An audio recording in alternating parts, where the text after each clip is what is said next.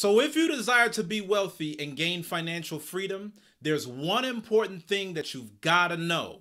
Saving money will never make you rich. So what's going on, guys? It's Josiah, your success strategist, and in today's video, I'm going to give you the top 3 reasons on why saving money is never going to make you rich. So I know growing up, your parents probably told you, save for a rainy day. Your grandma probably told you, you know what? A penny saved is a penny earned. And the whole time that you've been sending all of this money to your checking account and then transferring it to your savings account, you've been thinking that you've been on the right road to financial freedom. But I've got to give you the real deal today. As your brother, your success strategist, I got to tell the truth and I got to shame the devil. You're never going to get rich by saving money. Saving money is not a predictor of wealth. You know the only thing that saving money is good for? Preparing for an emergency situation.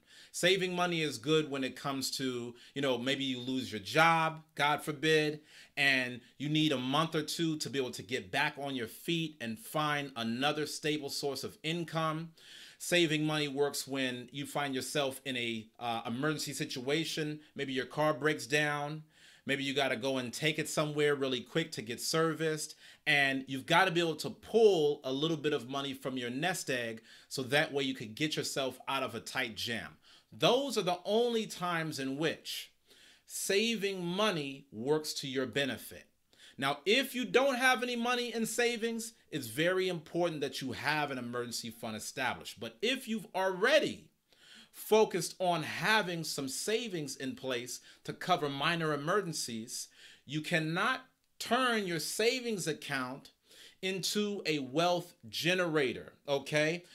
Generating wealth is about investments, and that's what we're going to talk about in today's video. So the first reason why saving money will never make you rich is because savings is outperformed by inflation. What does inflation mean? Inflation is basically an easy way of saying life gets expensive over time. Life becomes more expensive by the day. So anything that you are paying for right now is only going to become more expensive tomorrow. When your parents were growing up, there were certain things that they were able to do with $5 that is different than how little you're able to do with the $5 that you have. I know a lot of times when I was growing up, my parents always told me about, how much they could fill up an entire tank of gas with only a few dollars, how they could buy a whole meal, how houses didn't cost so much. The entire economy was different. And the economy is only becoming more and more expensive over time. That is coming on the basis of inflation. Now, when it comes to this concept that we know as inflation, the average rate of inflation is 2% per year. So every year, your cost of living is going up. Now, here's the problem. Your cost of living may be going up, but your paycheck may not be going up at all. Your paycheck might be staying the same, right? And when it comes to what you have in your savings account, moving down to the second point, point number 2, well, are you making 2% interest or higher in your savings account? Chances are no. Most savings accounts are anywhere between 0 to 3% and 1% at best. It is not an investment vehicle to make you money over time, okay? So I want you to get this thought in your head right now that you're never going to build wealth or achieve financial freedom by just putting money into a savings account. If you look at any business owners or you look at any people on the Fortune 400 list about the top wealthiest people in the world, none of those people are ever going to say in any interview that their claim to fame was having their money saved by the penny in a savings account.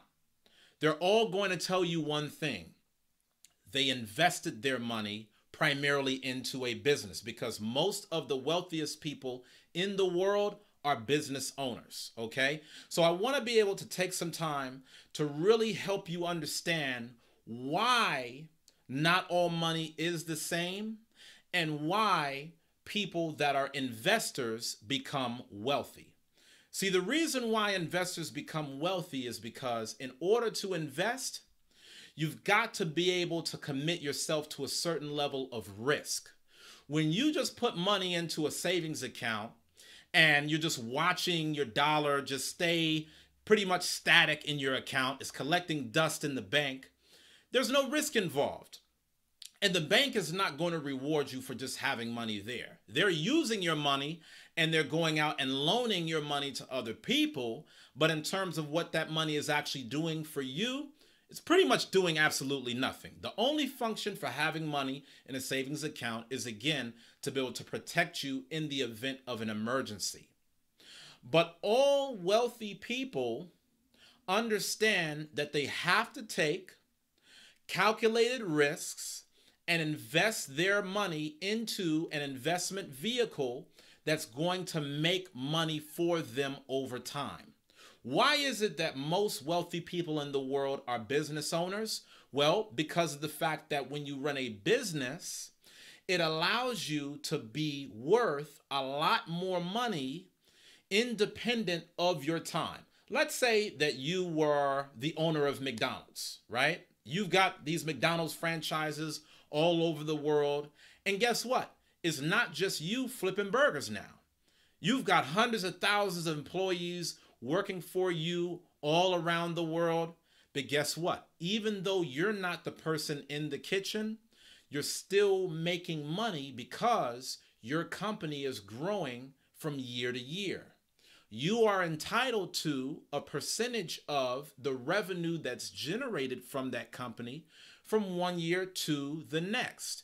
So most wealthy people are business owners because it doesn't put them in a fixed system of income, right? Right now, you may be working at a 9-to-5 job. And at that 9-to-5 job, your income level is already fixed. So you may be working and you get paid based around 40 hours worth of work.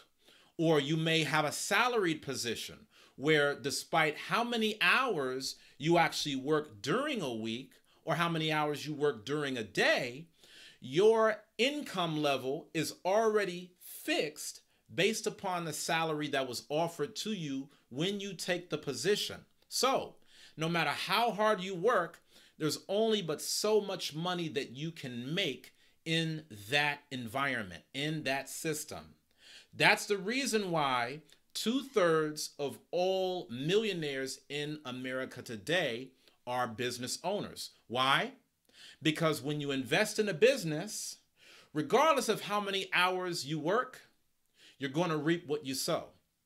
Regardless of, what type of salaries your employees may be given, you are entitled to an equity amount within the company. In other words, to make a long story short, your business can be the gift that keeps on giving because it's an investment vehicle. This is the same way that real estate is an investment vehicle. The stock market is an investment vehicle. Some forms of investments are better than others. But when you take your money and you put it into a savings account, you are not investing at all. You're not putting your money into something that's actually has the possibility of being able to double, triple, or quadruple your money. If you're going to have financial freedom, you've got to be able to outperform inflation.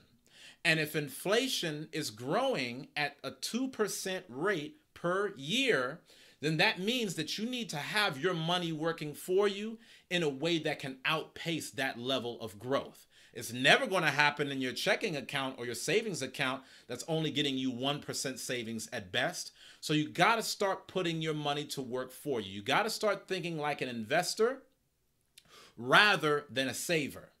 You got to start thinking like a producer rather than a consumer. Okay, so this is the reason why I'm always stressing to you guys the importance of getting that empire builder that I always talk about in my videos. Why? Because in that empire builder gift that I put together for you, I'm actually showing you step by step how to be able to build an empire from scratch so that you can achieve financial freedom. If you're thinking that you're just going to put money into a savings account and you're going to work for 40 years, and after you're done working for 40 years, you're going to retire in your old age and there's going to be money in the bank and that's going to be enough money to be able to hold you over for the rest of your life, you are sadly mistaken. And that's the reason why there's so many people in America today that are working at a much older age.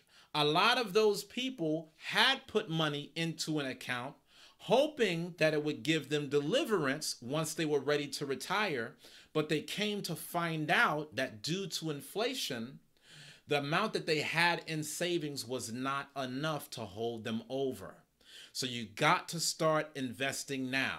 Even if you start small, you got to start investing now. And that's the reason why I keep stressing the importance of coming with an empire building mindset. So make sure that you download that Empire Builder.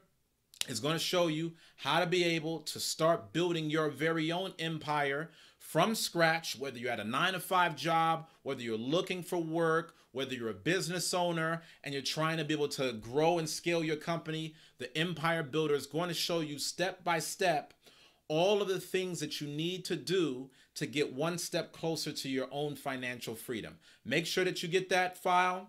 Make sure that you subscribe to this YouTube channel. Leave me a comment and you let me know some of the things that you're going to do to be able to build wealth over time. I hope it's not just putting money into a savings account. Let me know what your plan is, and I'll see you guys on the next video. Take care.